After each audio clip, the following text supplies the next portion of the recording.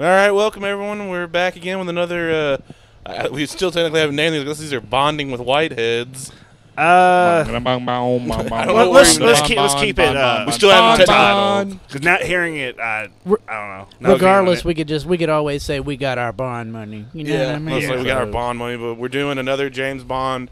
We're doing the second one. We're doing From Russia with Love. Whitehead just watched it last night. Of course, before we get into it, with me as always, Mr. Whitehead. Joining us as always. Hello. Our legal counsel, and Mr. Ian's with us. What's up, baby? Whitehead, how did you feel about this second one? I liked it a lot. I think it was way better than Dr. No. Kind of sat on it for a day now and kind of had a little time to process? Yeah.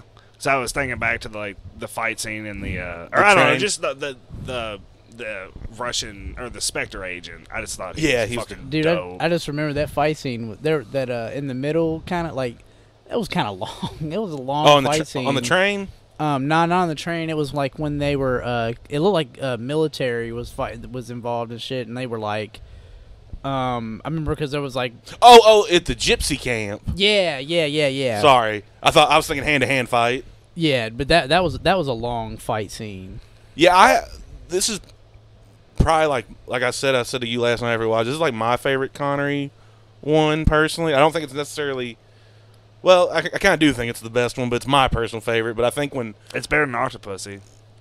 Yeah, it's more though. But like I said, when people think of '60s Bond, I think in their mind they picture Goldfinger. Yeah. Because that was like that'll be the next one we watch. Yeah. But go over it some more. Whitehead. What were the aspects? Because I do like this one better than Dr. No. If I'm just being honest.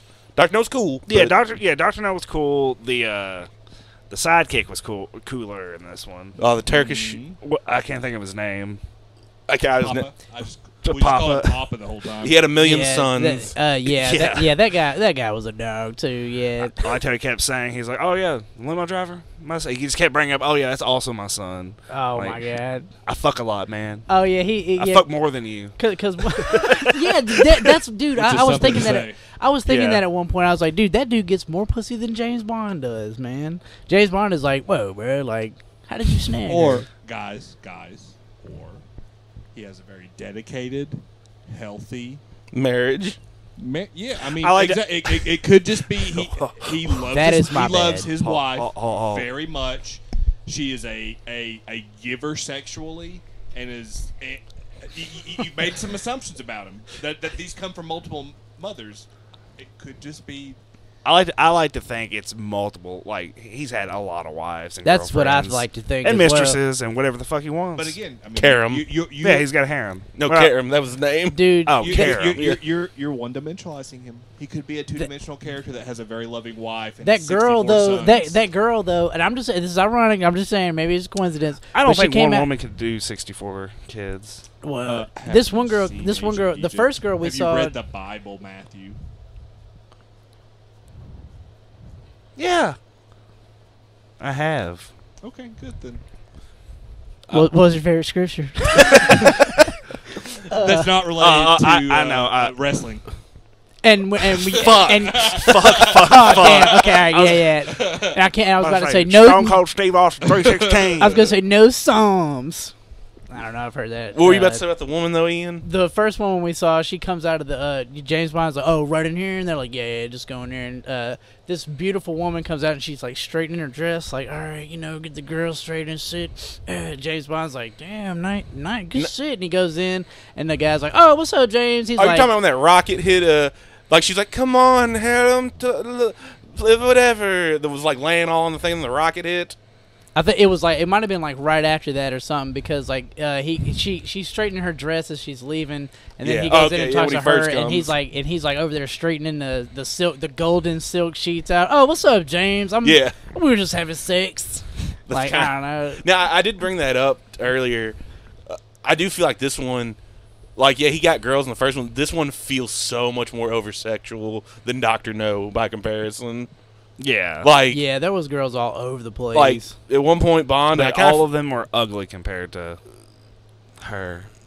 Oh, yeah, whatever her name was. She was his... Dude, there was one of the gypsy girls or whatever. I don't know if I'm allowed to say that anymore, but But fucking one of those girls, the dark-headed girl, Tatiana, you liked her, the main Bond girl. Yeah, yeah. She was very pretty. Very hot. Yeah, she was. She made Halle Berry look like a fucking dog. I won't go that far. Woof woof. They might be the same. I guess I don't know. I thought she was 60s fine. All right, for sure. I'm actually right there with you. I thought so too. She's actually one of my compared to Halle Berry. Yes. Well, yeah. I mean, I guess Sorry, Halle Berry in the Bond movie. This chick, I don't know. Her name is Daniela Bianchi.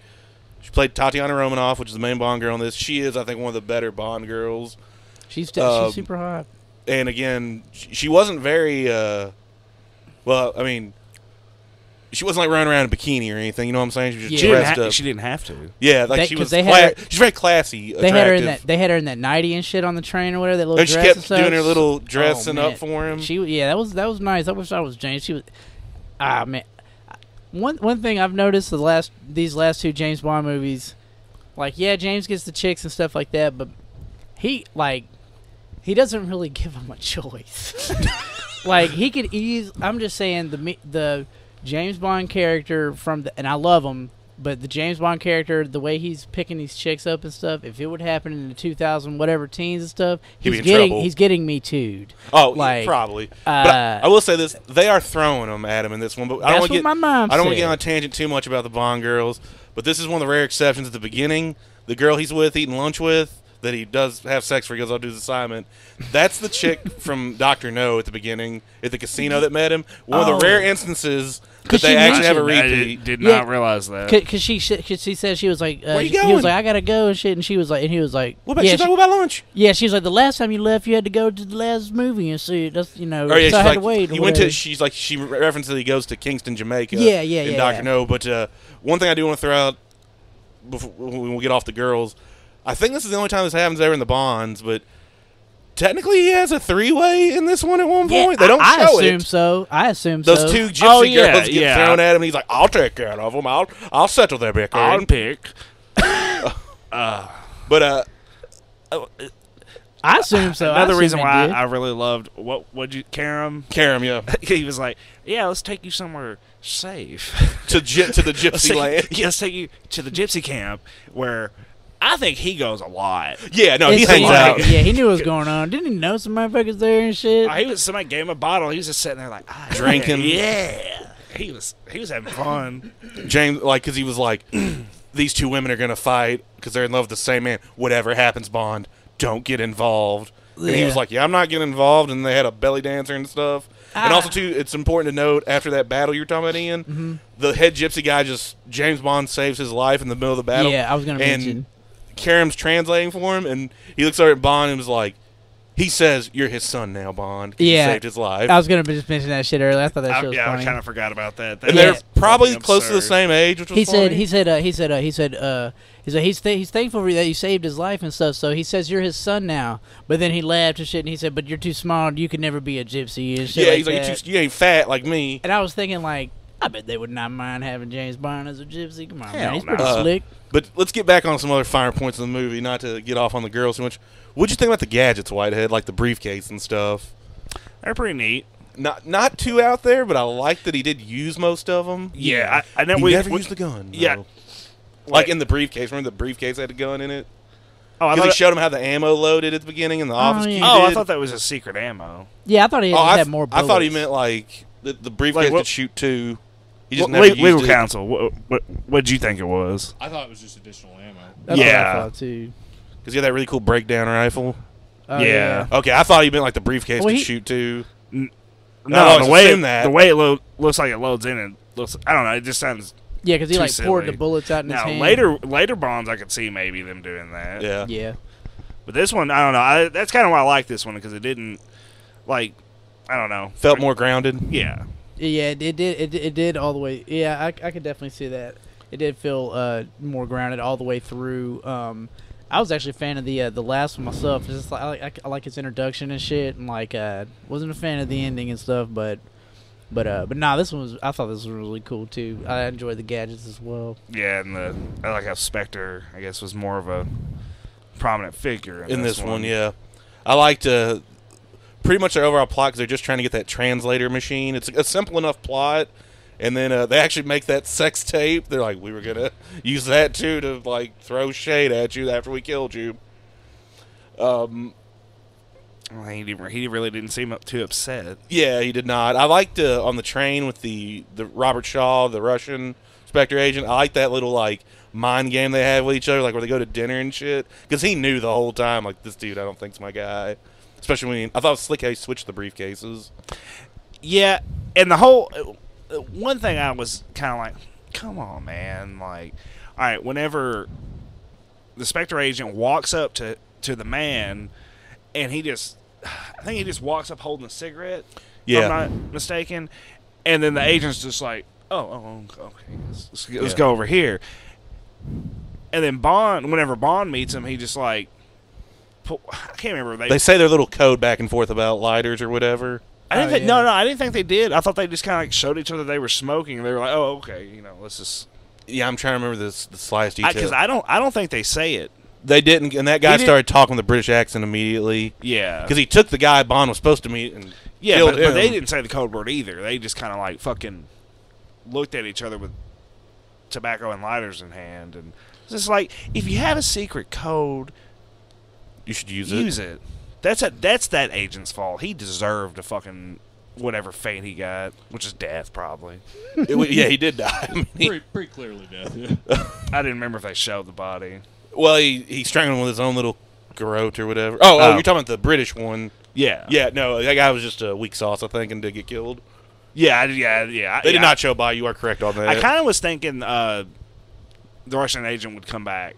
Like, you liked him too. I thought he's actually one of the better villains. He was pretty dope because he went like during like the gypsy fight.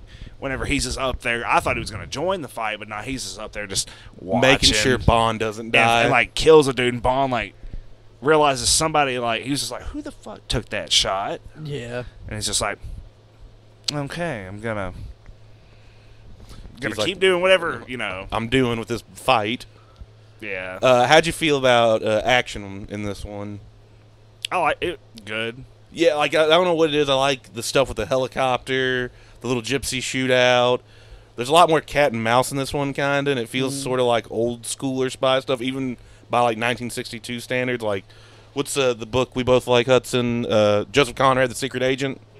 Yeah. I would say it kind of reminds me of stuff like that.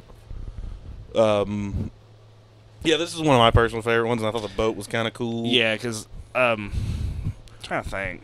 Because like comparing this one to like Dr. No. Well, I was thinking like even the Daniel Craig ones, because I have seen some of those. Mm-hmm. Like,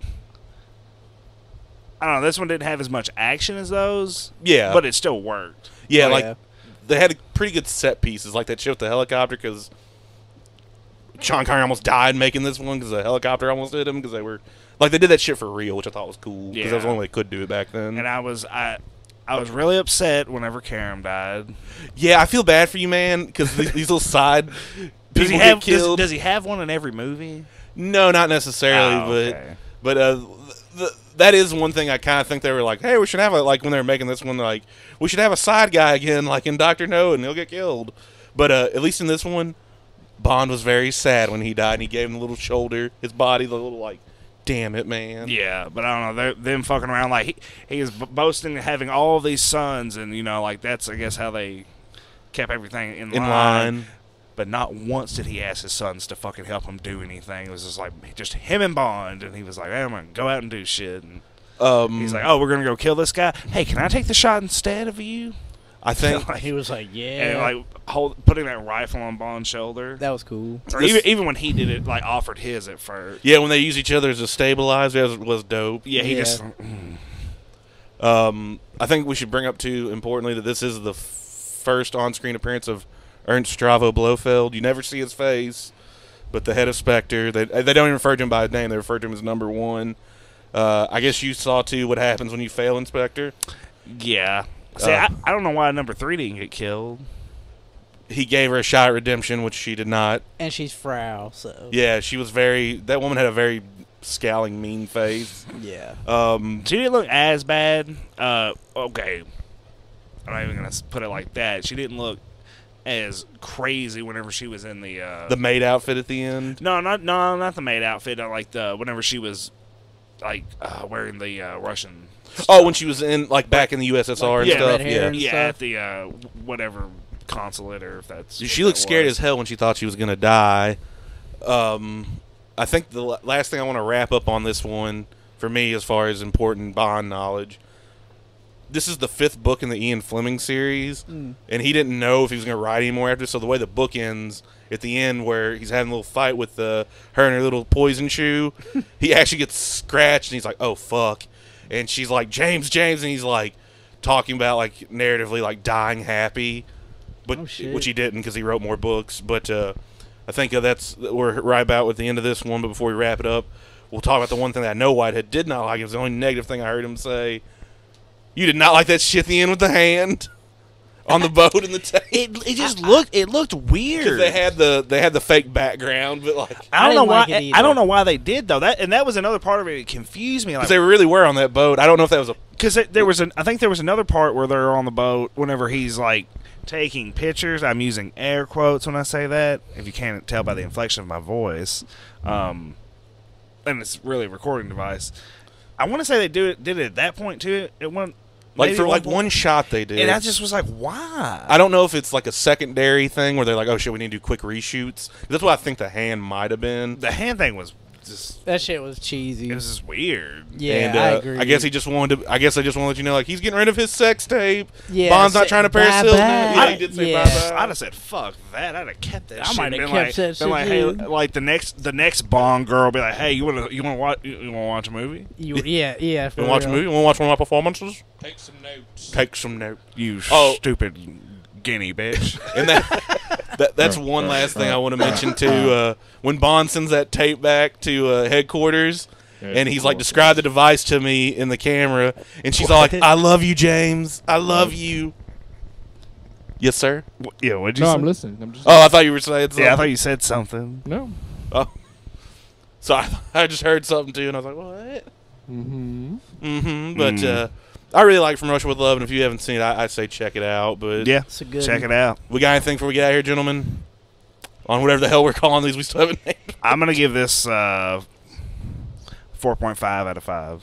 Good enough. Ian, I hope you will watch the next one with us, man. But you have been watching them separately, which is awesome. Yeah. Hopefully, I can watch it with you guys. But yeah, if not, they have them. They have them on the thing. I've been watching them on and stuff too. Cool. Yeah, hell yeah. All right, well, we'll catch you guys in the next one of these. Bye. Bye.